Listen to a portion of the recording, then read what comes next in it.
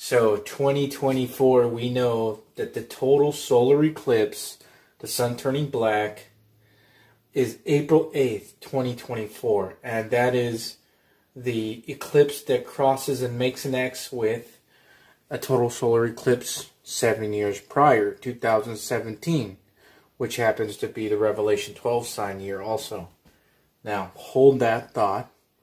Now, we know on the sixth seal that the sun turns black first, and then the moon turns to blood. Well, the next lunar eclipse after the sun turns black is March 14th, 2025. Now, there are a whole bunch of eclipses that are lunar that are not total lunar eclipses. Do you know when the last lunar eclipse was that was a total lunar eclipse? It would be in 2022, November 8th. You see, there was this gap of time from 2022, November 8th, all the way to March 14th, 2025, where there were no total lunar eclipses. Do you know that that is not normal? There is usually total lunar eclipses every year, or almost every year. But there's that 3 again. So you have a 3-year gap. See, these are all patterns, 3s and 7s. God uses the 3s and 7s, and anybody who reads the Bible and studies it knows that. 3773, I've done lots of videos about 3773. So from 2022 to 2025, the first total lunar eclipse happens to come right after when? The total solar eclipse, April 8, 2024. And how perfect is it? Because the total lunar, the moon turning to blood, in the sixth seal happens after the sun turns black. Well, here you go. 2024, the sun turns dark, total solar eclipse, not a partial. And then after that, 2025, the lunar total eclipse happens, and the moon turns to blood March 14th. Now, you know what the weird and crazy thing is about the date of March 14th? 2 things. Is that the Hebrew New Year also starts in March. And the Hebrew New Year is called Nisan 1, which is in March, and it happens to be March 30th. So the total lunar eclipse and the total solar eclipse, but more so the lunar, happens right before the Hebrew New Year. And the Bible says, before the great and terrible day of the Lord, the sun turns black and the moon turns to blood. Hello.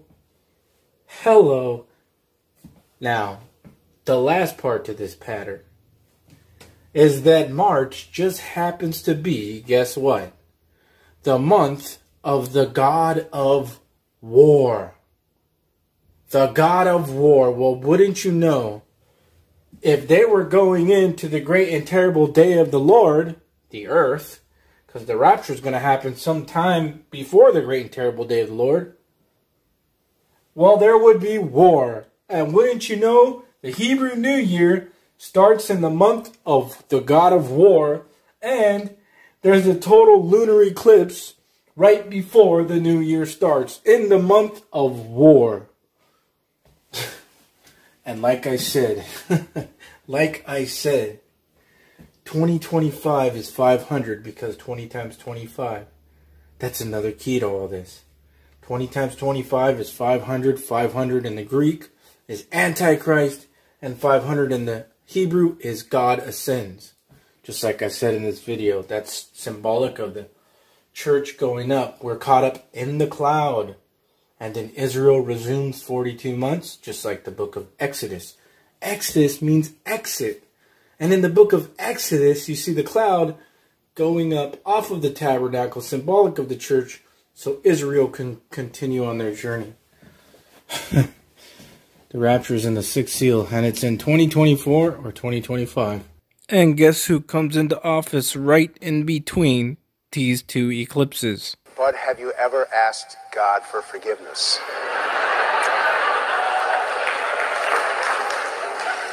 I'm not sure I have. I just go and try and do a better job from there. I don't think so.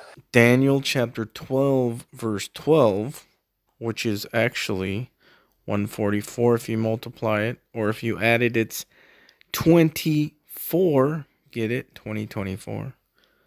Says this: Blessed is he that waiteth and cometh to the 1,335 days. Blessed is he who comes to the 1,335 days.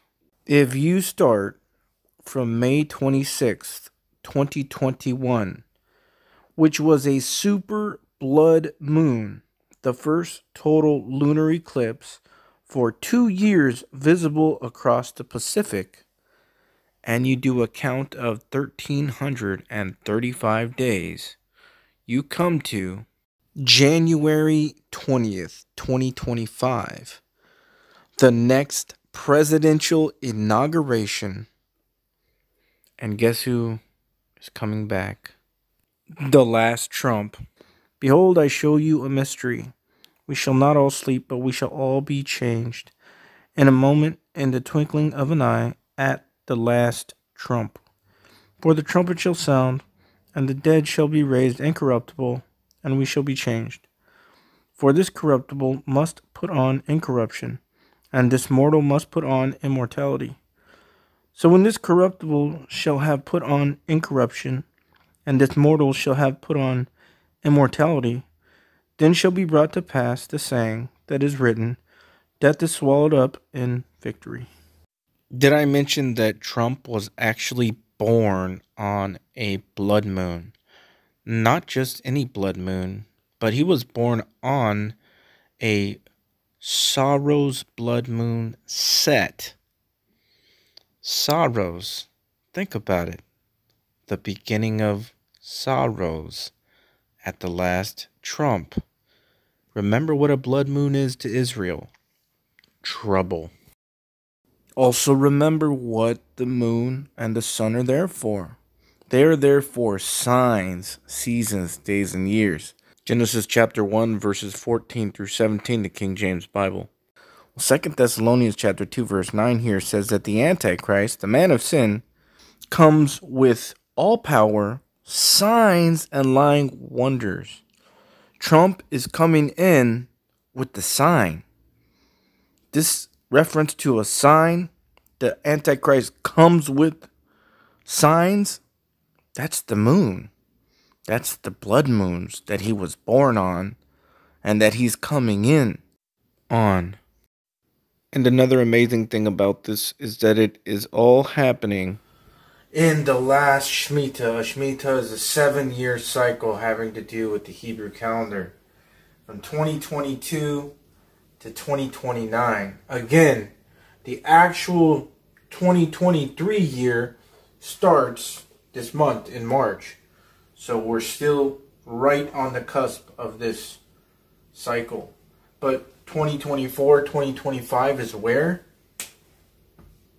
X marks the spot right in the middle of these last 7 years. Totally crazy, because we know in the book of Revelation that the Antichrist gets 42 months. So you started from about 2024, 2025. 42 months takes you to 2028, 2029. The last half of this 7-year Shemitah cycle. And this also turns out to be the end of the 6,000-year period that was prophesied in Genesis chapter 6, verse 3, when God said that his spirit shall not always strive with man, for his years shall be 120. He was talking about jubilees there. A jubilee is 50 years.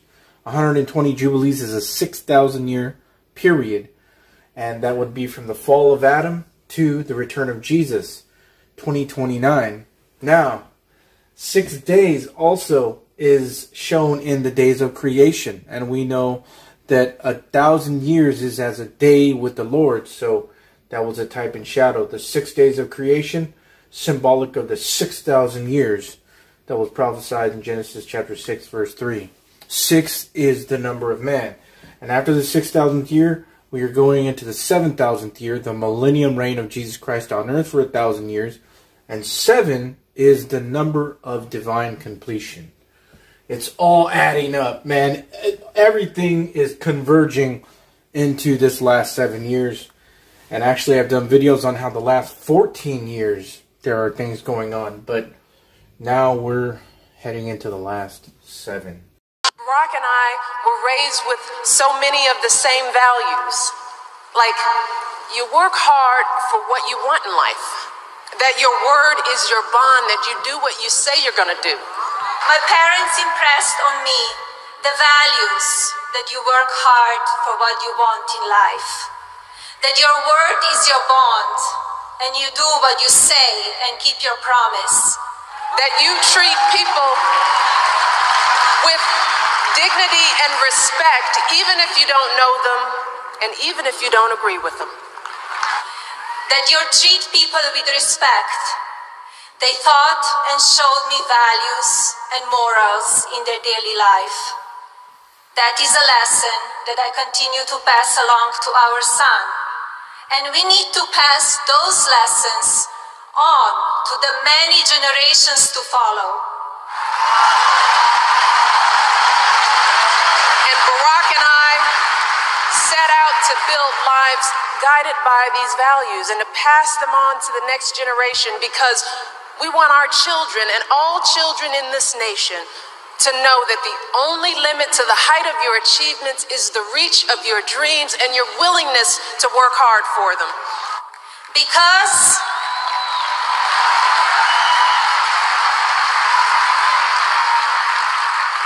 we want our children in this nation to know that the only limit to your achievements is the strength of your dreams and your willingness to work for them.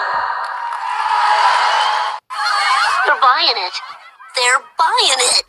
There's a reason why people are blind, folks, and that is because by and large the churches are controlled by the same deniers of Jesus Christ as well.